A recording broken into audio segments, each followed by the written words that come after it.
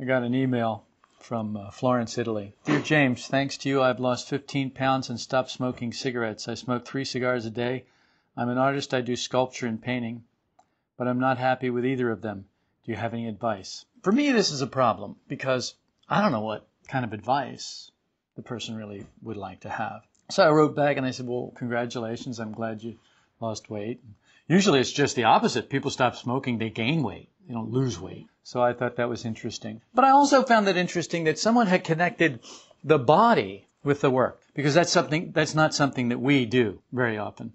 Mostly for us, I notice in this group, mostly where we like to keep it is in our heads, is in our minds. So we have no real connection between the body and the mind.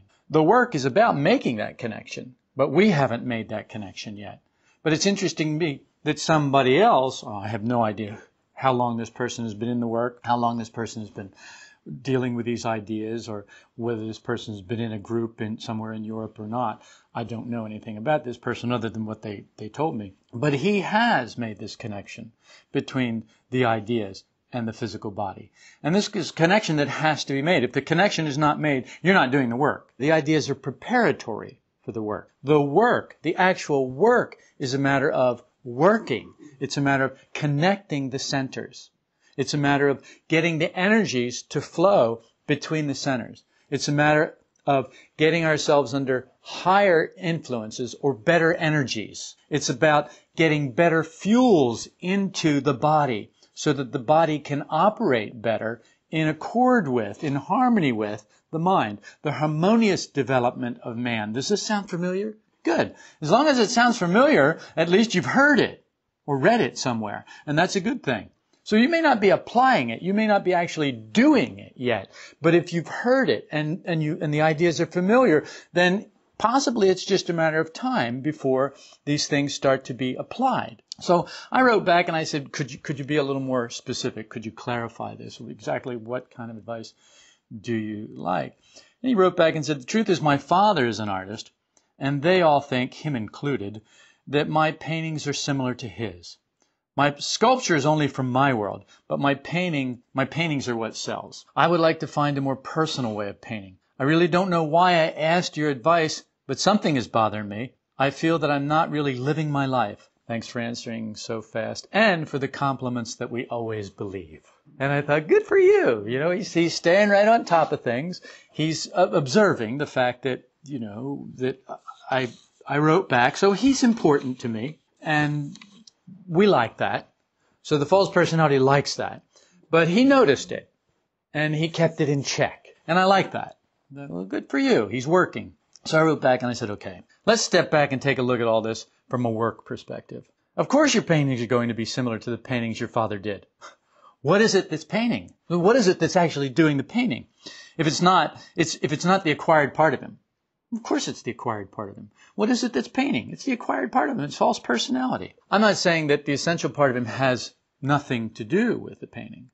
But I'm saying that predominantly the paintings are being done by false personality. How do I know that? Well, I don't really know. But it's a calculated guess. That on this planet, people are operating from false personality. If you could go to Vegas with odds that I have, with the same kind of odds that I have on that, you'd own the place in a week. Because those are great odds. On this planet, if someone's doing something, the chances are it's from false personality. So that's a pretty good bet. But I don't know. Only he could know that. We can be certain the false personality, which he acquired from his parents, teachers, peers, others with whom he came in contact as he developed, are all represented in the work that he's doing, the painting work that he's doing. Just like the collection of people that you acquired your false personality from is manifested in everything that you do, in how you comb your hair, in what you wear, in what you eat, in how you talk to people, in your accent, in everything about you. I said, you're not satisfied with your painting. Good. And I don't mean the not satisfied that any serious artist must experience when he looks at his work. We don't perfect a painting. We settle for the best we can do with the skills that we have when it's time to sign it. We look at it and say, it could be better, but I have to stop sometime and start a new one with what I've learned from this one. We hope that next time we'll be able to avoid the mistakes that caught us this last time. We attempt to remember all that we learned last time and all the times before that. Painting should be a conscious effort. If it's not, it's worthless from a work point of view. You see, the thing is I don't care what he wrote to me about. If he wrote to me about writing a novel, writing a poem, making a bolt in a factory, preparing a dish for a meal, I don't care what it is. The principles of this work apply to it because this is the fourth way. The fourth way is in life. This is this guy's life. It's not your life. You're not an artist. You're not a painter or a sculptor, but it is his life. And so in his life, this is the best way for him to awaken, is to do what he's doing. The best way for you to awaken is to do what you're doing, but to do it consciously, to bring your awareness to it, to make it just as important as his paintings are important to him, to make taxiing your children to work or to sports events just as important as his painting is to him, as his sculpture is to him, to make it just as important, just as meaningful, to make it the linchpin that holds your life together, that holds you and the work together, the place where that touches, so that you can move forward. You say you feel as if you're not really living your life. Good. You're not really living your life. Something else is living your life. The machine that life made, that's what's living your life. You're beginning to see the machine and realize there's something else, something more. What else we may not know yet, but we sense there is something else, something more real, something more us. I'm of the opinion that if you continue to apply the work principles to yourself, you'll find a more personal, a more real, a more essential way of painting.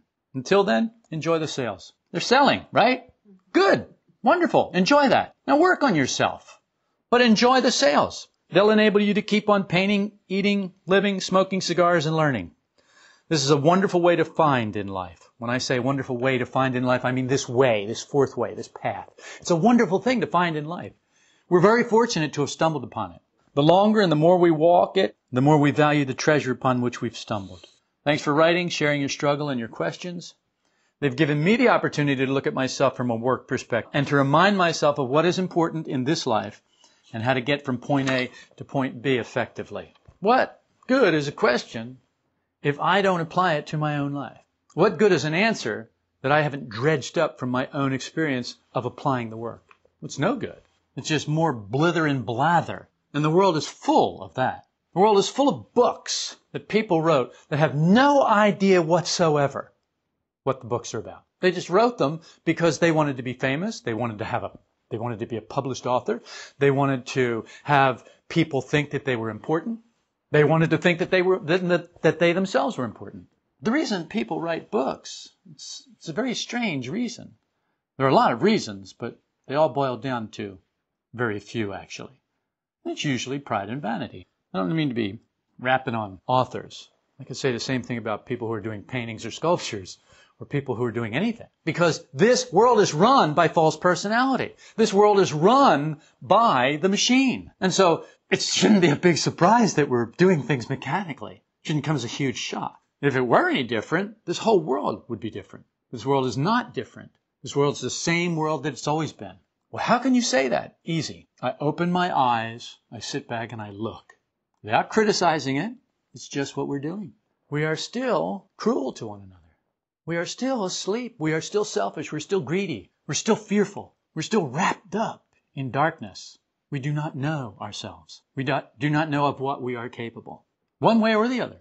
We live in darkness because we have not learned to observe ourselves effectively. But we will learn if we keep practicing. We keep applying the ideas. The whole thrust of this is the application of the ideas. Thank you for your question. Florence, Italy. Cool.